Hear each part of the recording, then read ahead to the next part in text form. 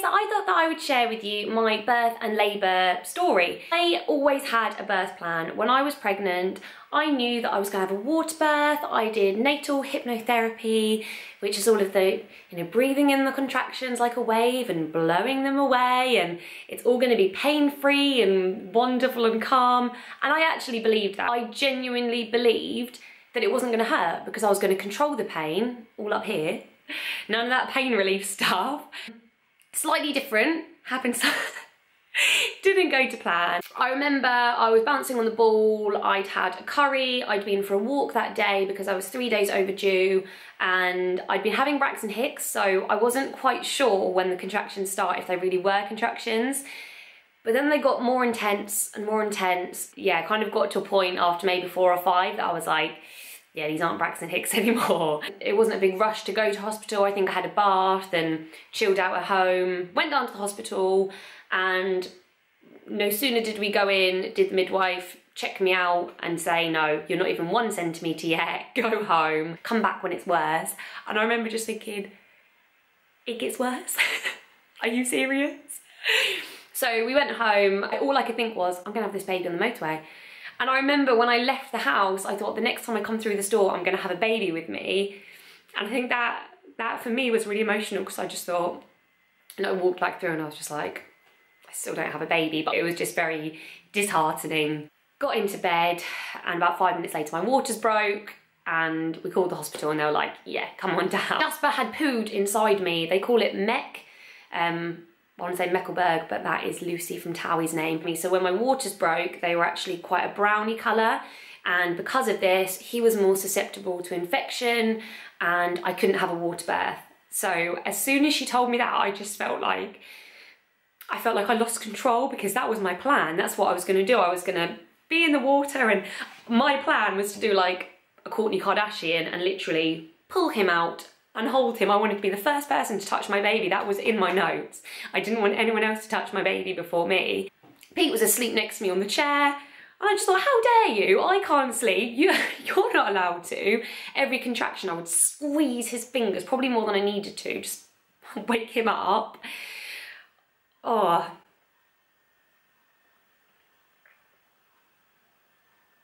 It was such a beautiful thing, but it just makes me feel so, obviously, overwhelmingly emotional in a good way. When we went back in, it was 1 o'clock, and by that point, I wasn't controlling the pain with my natal hypnotherapy. It was helping me to breathe through the contractions, but the pain wasn't what I expected it to be, which was non-existent. And at that point, I just said to them, I want an epidural.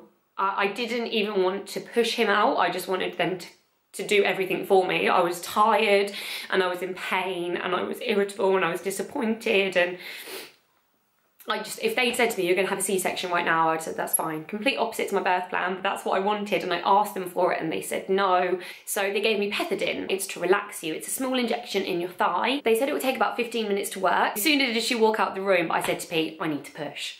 And he was like, no, you don't, you're fine. And I was just like, listen to me. Don't you tell me I'm fine. I was like, I need to push. So anyway, he went out and he was like, she's saying she needs to push, just go with it. Anyway, they came in and they were like, you're only, 0.5 centimetres, you don't need to push yet. And I was like, I need to push. Like, it felt like I was gonna poo myself. I was like, I need to push. She checked me out and she's like, oh, you're 9 centimetres.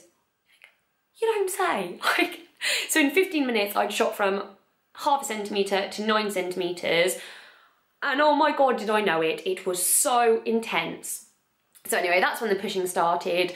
I remember watching One Born Every Minute and thinking, oh my God, I'm never going to be a screamer like that. I wasn't a screamer, but I was just like, ugh. It's so cringy when you think about it now. And I kept saying to Pete, I've pooed, haven't I? I've pooed. And he was just like, you haven't pooed. And I was like, they tell you to tell me that. The midwife decided to tell me that the next stage was called the ring sting. It would be painful, but it would be over soon. I don't need to explain what it is. So anyway, at that point, I was just like, I can't do it, I can't do it. And in my head, very, very selfishly, I remember thinking, if I just tell them I can't do it, they'll have to just give me a C-section. They'll have to do it all for me. I wasn't thinking of Jasper, which now makes me feel really, really guilty. But at that point, I just thought, I can't do it. And what I didn't know was at that point, Jasper got stuck and his heart rate either dropped or shot up. And Pete said he remember looking at the midwife and her face was just a panic, and she pushed the red button and about 3 people came in, and she said to me, you know, if you don't push now, we're gonna have to cut you. You know, so I didn't know anything was going on with Jasper, and they said they were gonna cut me, and I remember just thinking, screw that. I don't want to be cut. Oh my God. So I just pushed, one big push, and out he shot. And it was just this overwhelming release of like, he's here, my baby is here. And I just remember Pete crying. I didn't cry, I think because I was so like, what the hell has just happened to me? And I remember them putting him on me, and he was just so clean. He wasn't like purple and wrinkly and covered in gunk. He was just perfect. And he was just looking up to me with these huge eyes, and it was just amazing. That pain went instantly. Any kind of worries and fears, and it was just gone as soon as he came out, and it was amazing. And I remember afterwards thinking, oh, never again, never again. But by day 2, I was like, I would do it all again right now. So I know my story has, you know, probably not been the nicest and probably makes you think, oh God, I don't want to do it now, but it's just so worth it and so amazing and beautiful, and I'm so proud of myself. If you have a plan, that's great. It's wonderful to have a plan, to feel like you've got some control.